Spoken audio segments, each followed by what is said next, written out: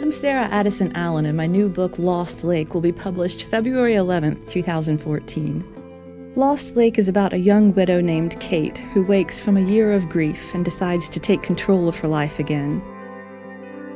She travels to Lost Lake, a magical place where she spent a summer when she was 12.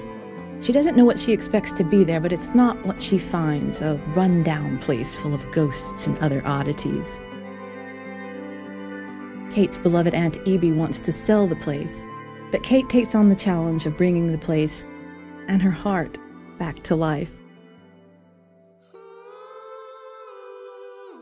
Lost Lake is my first book in 3 years.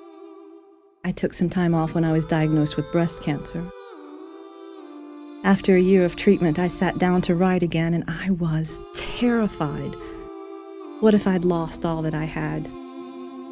But it was still there.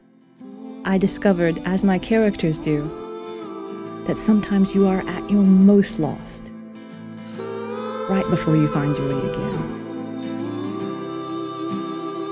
Welcome to Lost Lake.